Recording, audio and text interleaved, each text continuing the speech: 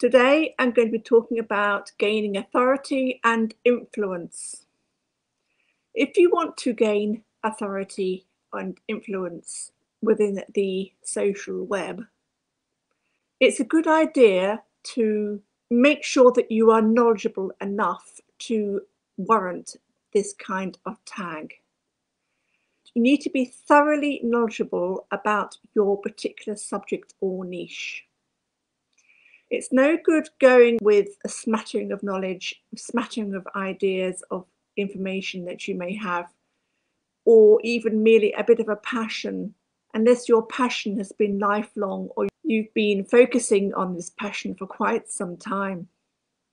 If you think you have gained certainly a few years' worth of knowledge within your subject, niche, or industry, and then having amassed all this information, you then need to be willing to share it with your followers. You see, being an authority or an influencer is actually all about being willing to share what you know with everybody else. And not only share it, but share it willingly and consistently share quality and value, so that it will always benefit the other person, the person who receives it. The idea is to solve any problems, answer questions, make a difference to other people's lives. Other people have got to go away with the information they've got from you, and they need to implement it so that their lives are improved, their business starts to thrive, they have all their problems solved, and the situation they have is vastly improved.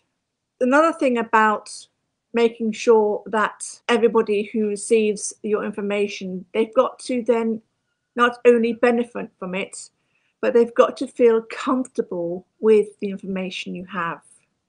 In other words, you've got to make sure that the information you give other people is tangible, is usable, and they can take it away and make a difference with it. They can feel more clever, more fulfilled, more ability to solve their own problems, to go away and take action with the information you've given them.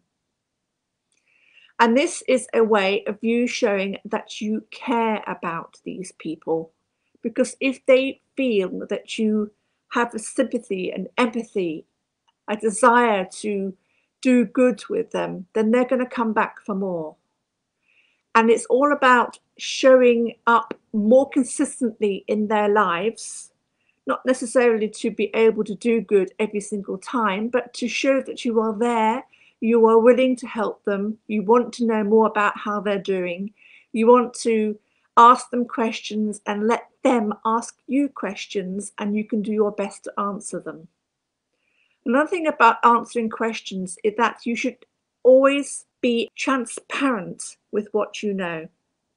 If you don't know something, say, "Oh, I don't know that. I'll go away, find out, and come back to you."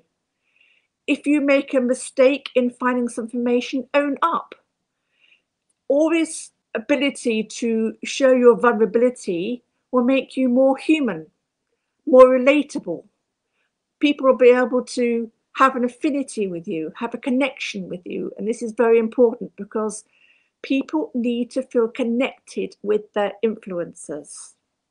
You can be in awe of somebody and they're so aloof and far apart, you never feel you can approach them. But if an influencer is to be successful, they need to be approachable by the public that they serve and meet with their information that they like to impart to them. Provide information for people to improve their lives. Share your stories and experiences with them in such a way that they feel that they have an affinity.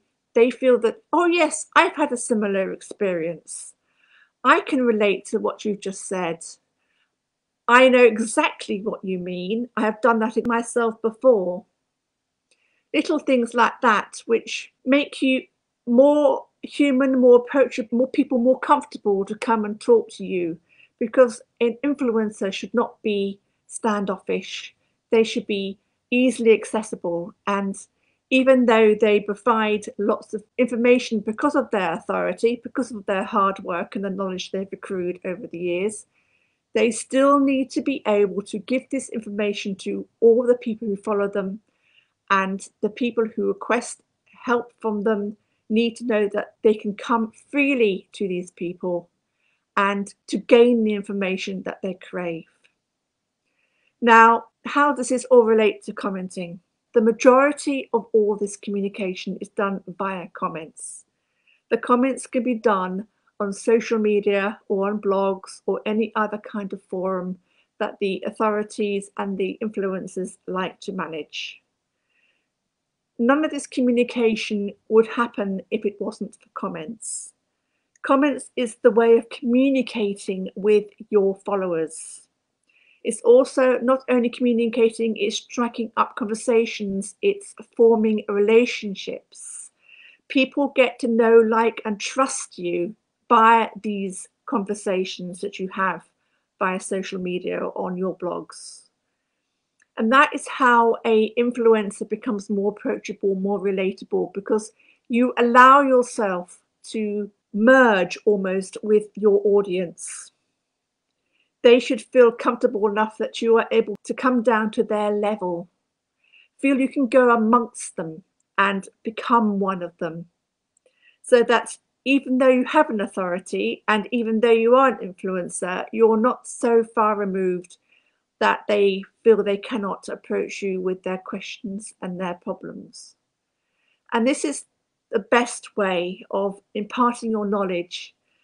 And of course, all this will then maintain your authority and maintain your influential capacity with all your followers, because you have built up this relationship, you have built up the way that you are able to communicate with them through commenting, through conversation, through discussion, through even things like competitions and other ways of connecting with your followers.